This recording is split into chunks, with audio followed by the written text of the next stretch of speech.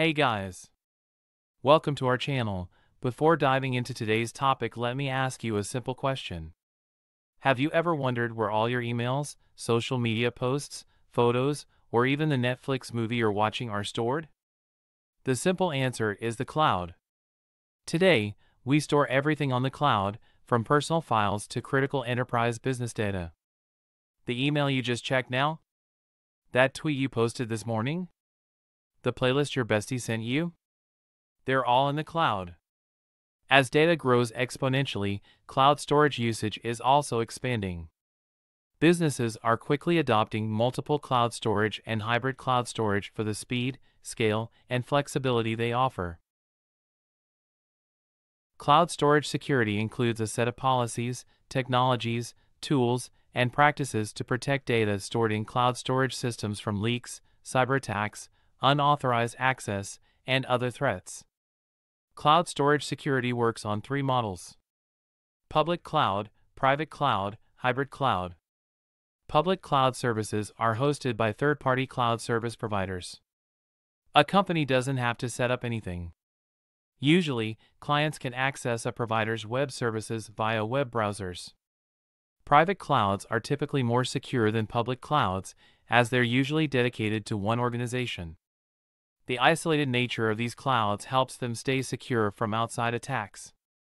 A hybrid cloud is a computing environment that combines on-premises private cloud and third-party public cloud services. It typically involves connecting an on-premises data center to a public cloud. Risks associated with cloud storage are 1. Lack of visibility. An organization's cloud-based resources are located outside of the corporate network, i.e., third-party, and run on infrastructure that the company does not own. This can limit an organization's ability to monitor their cloud-based resources and protect them against attack. 2. Multi-tenancy. It refers when several different cloud customers are accessing the same computing resources, such as when several different companies are storing data on the same physical server. 3. Access management and shadow IT. Users deal with sensitive data to public clouds, and multiple virtual machines can access insecure information flows, and it is the use of software, hardware, or other systems and services within an organization without the knowledge of the organization's IT department. 4. Compliance. It is the practice of ensuring that cloud computing services meet the guidelines that govern the security and privacy of cloud computing. 5. Misconfiguration. It refers to any glitches, gaps, or errors that could expose your environment to risk during cloud adoption. It leads to 1. Security breaches. 2. External hackers. 3. Ransomware. 4. Malware. 5. Insider threats that use vulnerabilities to access your network. Steps to secure a cloud storage. 1. Understand the shared responsibility model. Begin with reading the shared responsibility model of your cloud storage provider. Ask the following questions: which security controls are your responsibility? Which security controls are part of the cloud offering? 2. Leverage access control in the cloud. Identity is the new border. A robust IAM prevents unauthorized access to your cloud storage.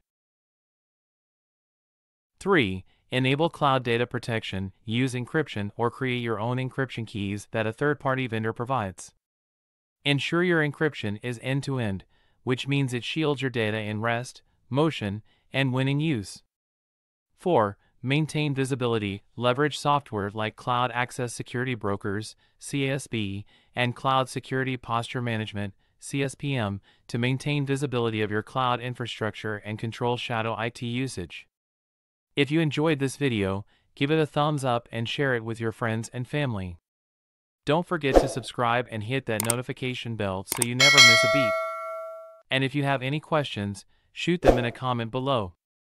Let's dive in. Until next time, explore the digital world with confidence. Stay tuned, signing off.